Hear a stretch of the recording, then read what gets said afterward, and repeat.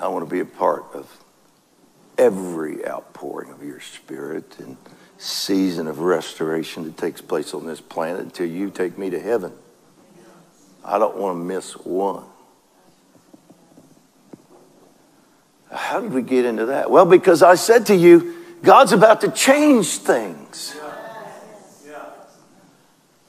And systems and ways. It's not just leaders, by the way. You get people sitting out in the pew and God starts doing new things and leaders start doing things different. Now, I'm not talking about the innovative junk that cuts Holy Spirit out of everything. I'm talking about just the Holy Spirit starts doing things. Leaders, he gives downloads things to leaders and they start doing things differently, preaching differently, teaching differently, doing this or that. And then a bunch of old wineskins out there start saying, well, I'm like that.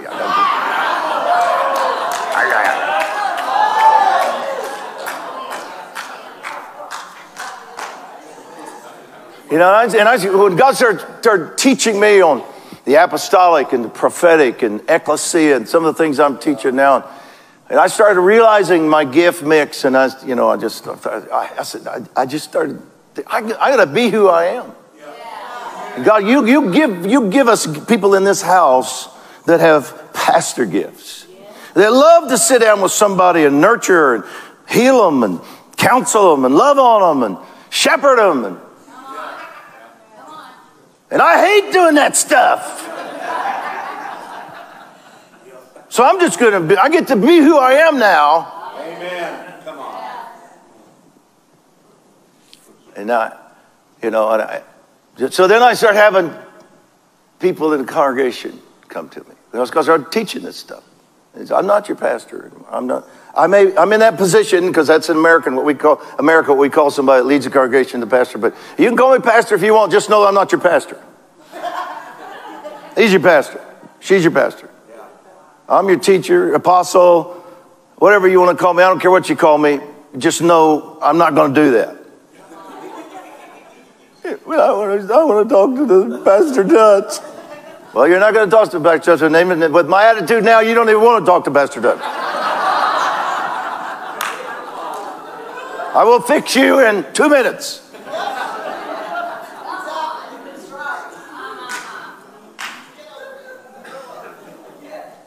And then I'm going to go find a real pastor. And I said this several times. You know, I'm teaching and I talk about so-and-so leaving. So-and-so didn't like it. Somebody talked to me this week. They're leaving.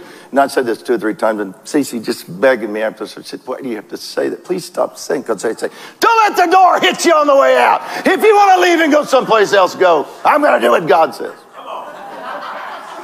She'd just sit there and go.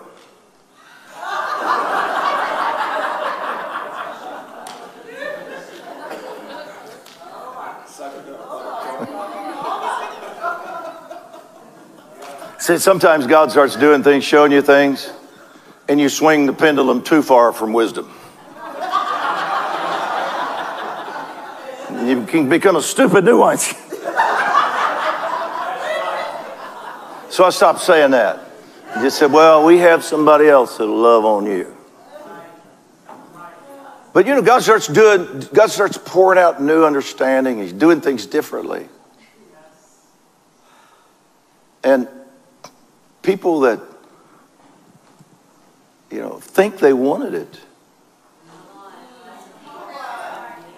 they find out their wineskin can't handle it. So they complain and they whine and they move on. They'll never mature into sonship. They'll never really be used by God.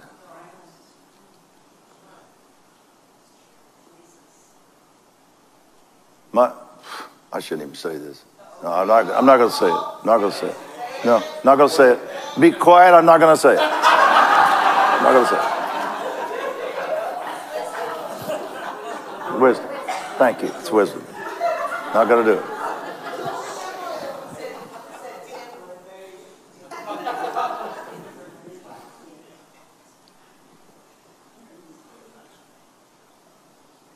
But every believer,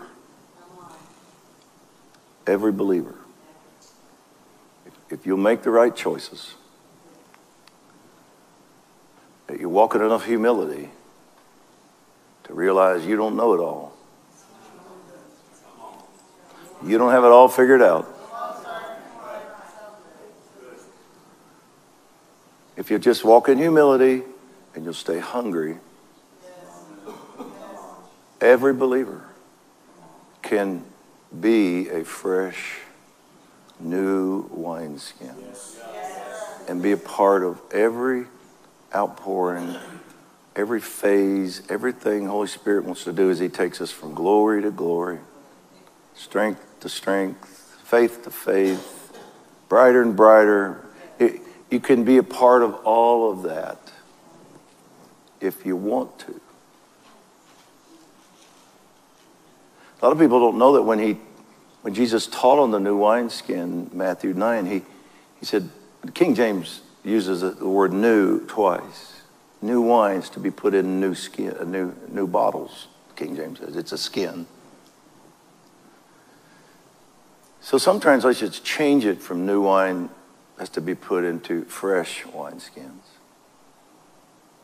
And the reason they do that is because the two words for new in that passage are different. New wine is to be put in a new skin.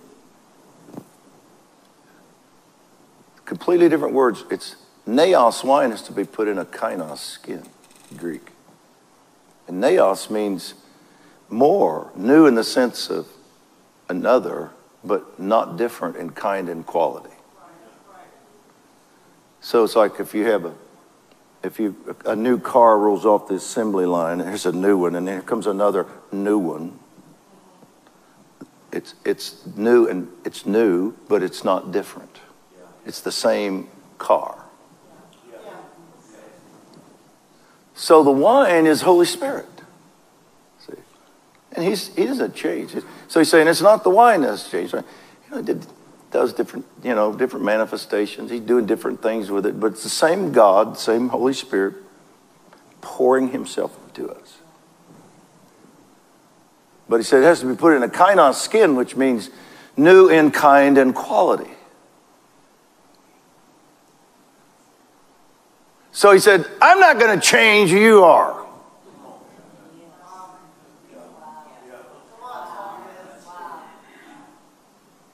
Did you get that? You old people out there, did you get that?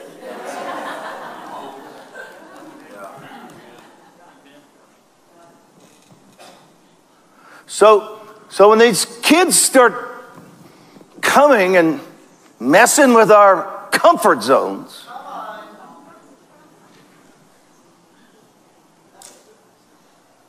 that's when you really need to remember it.